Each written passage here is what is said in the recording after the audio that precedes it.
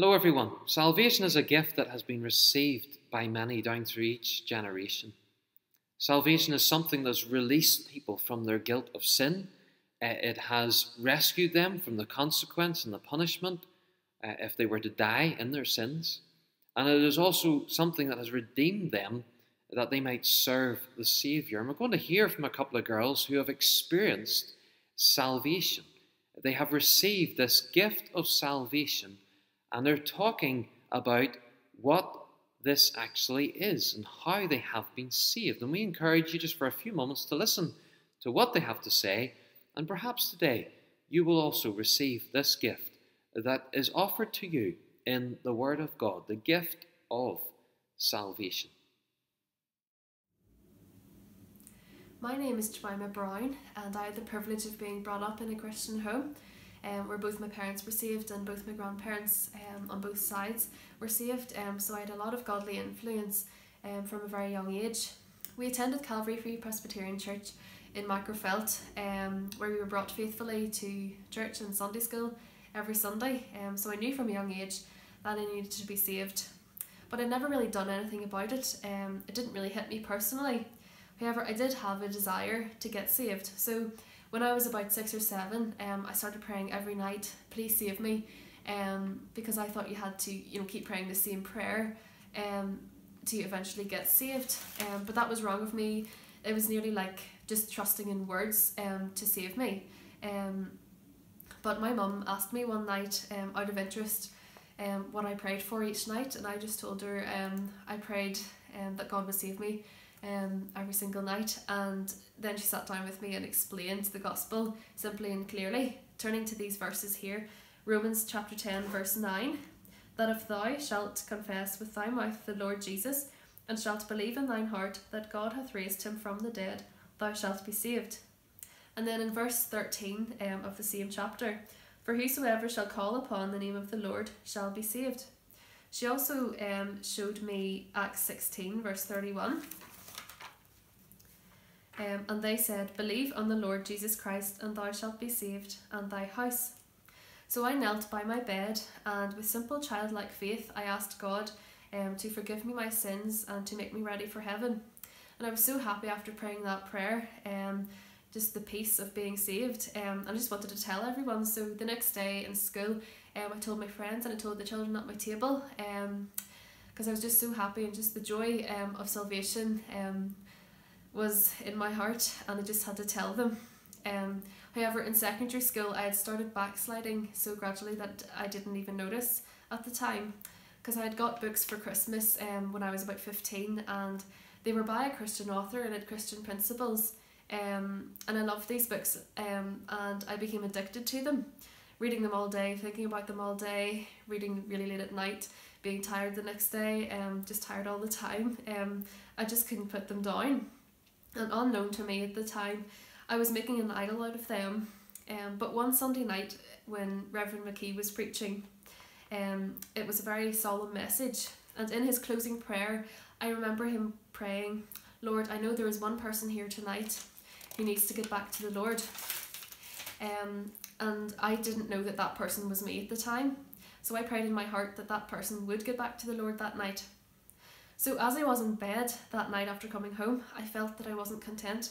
So I prayed and asked God to forgive me for backsliding and for putting these books before God. I turned to Psalm 51 and read the chapter, and I want to share verses 10 to 12 with you now. Create in me a clean heart, O God, and renew a right spirit within me. Cast me not away from thy presence, and take not thy Holy Spirit from me. Restore unto me the joy of thy salvation, and uphold me with thy free spirit. Last year, as I was making decisions for university choices, to my shame I didn't think about what God wanted. I only thought about what I wanted. So I started McGee University in September, and that was when I realised that God didn't want me there. So I quit after the first 2 weeks. But God even cares for both the big and little things in life, because just a couple or 3 weeks after I quit university, a vacancy for a temporary classroom assistant had come up in Cookstown High. So I took it up, and I'm just waiting for God's will to be shown to me about where I should go next. I just want to leave an encouraging verse with you if you are looking for God's will for your life. In Isaiah 45, verse 2 to 3, I will go before thee and make the crooked places straight. I will break in pieces the gates of brass and cut in sunder the bars of iron.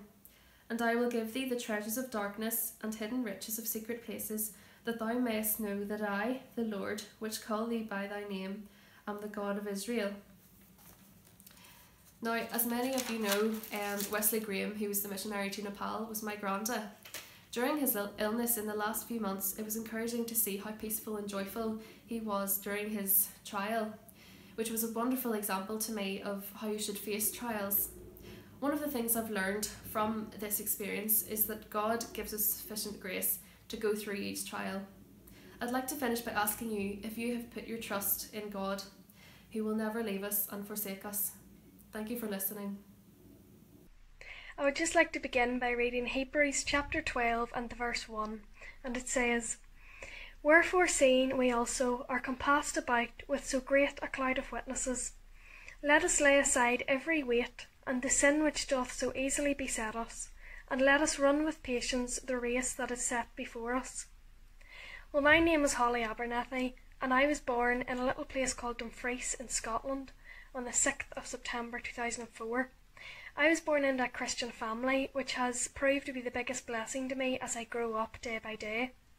I was sent along from as early as I can remember to the Sunday school and children's meeting of Stranraer Free Presbyterian Church, where my dad ministered for 7 years.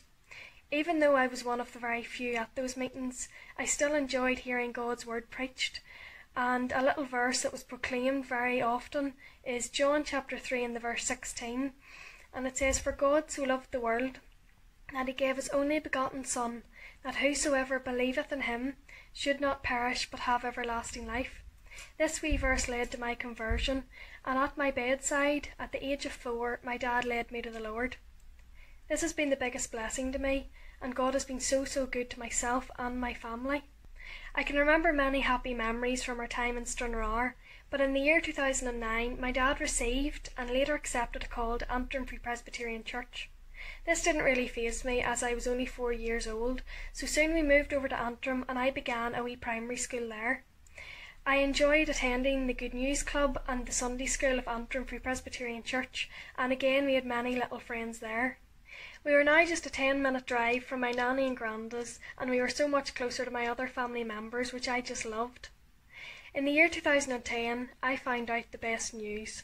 My mum was going to have another wee baby. It never even crossed my mind that it could be a wee boy. I just always imagined having a baby sister. So in the year 2010, Rebecca was born, and she has been my best friend since.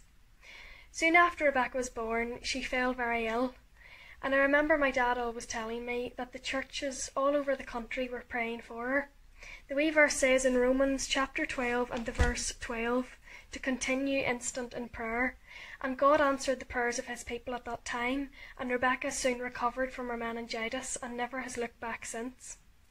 Now in my eyes everything was perfect. I had a lovely church that I attended, a brilliant school, and my new wee baby sister, but the Lord had other plans, and in the year 2014 my dad received a call to Bethany Free Presbyterian Church.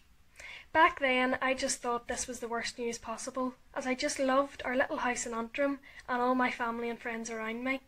Every day I would come home from school and peep into Dad's study and he would be praying. Mum and Dad never stopped praying to God until they received their answer. They have always been such good examples for me, and prayer is now a complete necessity day by day as I live my life for God. So at the age of 10 I moved to Portadown with my family, and of course I had to be in the middle of the whole moving process as I didn't like to miss too much. Soon after I started Portadown Independent Christian School, and it has just been amazing. I've met so many friends for life, and even the teachers have been so good in helping me day by day, not only in my normal schoolwork, but in my walk with God. I enjoy our Bible studies every single day and our prayer times. Due to the kindness of God's people, I settled into Portadown in only a matter of weeks. I now help out at Sports Fun Week, Holiday Bible Club, and the different outdoor Bible meetings that Johnny Smith holds in June time. These have been of such great help to me as I seek to live my life for God and try to serve him in little ways as I grow up. I enjoy attending youth fellowship, the Reach, and Rising Generations, and through Rising Generations I learnt a little verse that I would like to share with you. This verse is found in 1 Peter chapter 2 and the verse 9, and it says, "But ye are a chosen generation, a royal priesthood, an holy nation, a peculiar people, that ye should show forth the praises of him who hath called you out of darkness into his marvellous light." I'm thankful to God for saving me and using me in little ways for him. I'm so grateful to God for my mum and dad, and I always say Dad has a few biblical questions thrown at him every single morning as he tries to eat his breakfast in peace and quiet. I'm thankful to God for a Bible-believing church, a Christian school that I attend, for all of my friends and my family and everything in between. I cannot wait to see what the Lord has in hold for me in the future. Thank you. When Peter preached to the Jews who had crucified the Lord Jesus on the day of Pentecost, in Acts chapter 2, we read that the Jews turned to Peter and said, "Men and brethren, what shall we do?" Peter first and foremost told them to repent, acknowledge their sin, realize that they were heading in the wrong direction, and turn to the true and living God. Trust in Jesus Christ for salvation. He said, "Repent and be baptized, every one of you, in the name of Jesus Christ for the remission of sins, and ye shall receive the Holy Ghost." They would receive the gift of salvation if they come to the Lord Jesus, repented and turned to the Lord, acknowledging their sin and recognizing their need of a Saviour. I trust that today you will receive the gift of the Holy Ghost if you confess your sin and believe on the Lord Jesus Christ.